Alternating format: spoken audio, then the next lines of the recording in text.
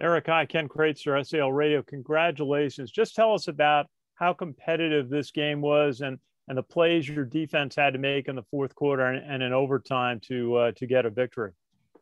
It was an extremely competitive game. We knew it was going to kind of be like this going into it. These games are typically about details between both the teams.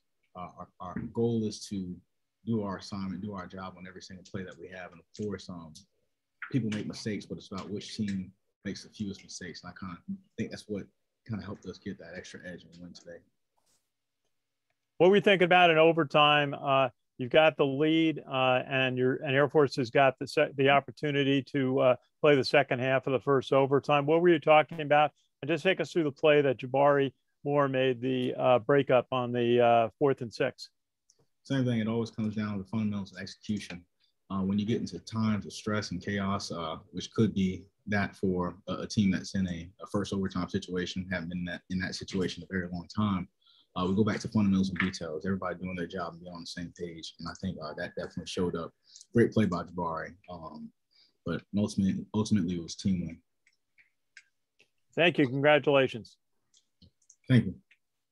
Good afternoon, Eric. Joe Iacono with GoBlackKnights.com. First of all, congratulations on a great win and a great defensive effort today.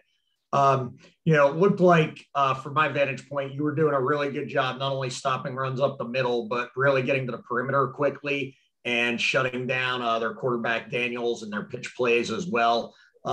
Anything you worked on in practice this week that allowed you to diagnose those plays so quickly and get out there? Well, definitely me and everybody else. We know that the triple option game is a assignment-focused game. Everybody has a certain phase of those triple options, and the focus has been practicing the footwork, practicing the eyes, being able to see what you need to see and see it quick enough to get there and cut the play off before it even becomes a potential play that could get a lot of yards. Thanks. Arik, Ken McMillan's on the record. What's it like to, finally snap this losing streak? What did you learn in these last 3 games that helped you today? We learned that we have to go back to the fundamentals. We came into this game acting like it's the beginning of the season. Once again, the 2 weeks that we have leading into this game, we treated like preseason camp. And that really helped us focus on what we came into the season being about. And that's assignments, doing your job, everybody being on the same page. And I think that definitely helped and showed up today.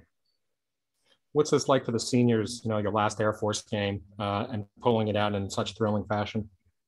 Oh, it's a great thing. Definitely an emotional win. Again, haven't been in that type of situation in the overtime in a very long time. Me as a player, this team has been in that situation. So to pull it out in the end, it's definitely an emotional win, great win. How shocked were you on that final Air Force drive of the fourth quarter when Fatah went down low on you and got the illegal block below the waist call? I wasn't shocked. I knew that that's the block of choice, the cut. So that's trying to expect that and trying to play it better. I'll try and play that better in the future. What was it like playing in Texas today?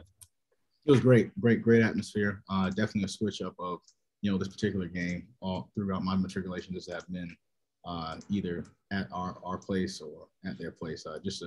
Definitely a great change of venue. And could you tell us about winning that Defender of the Nation award this week? Oh, it's a great honor. Definitely to be recognized in that way in coordination with us being a service academy, and it kind of ties into everything that we're about here at West Point as well, not just in the football sense, but in the thing that we represent in terms of how we represent our country. It's a great award.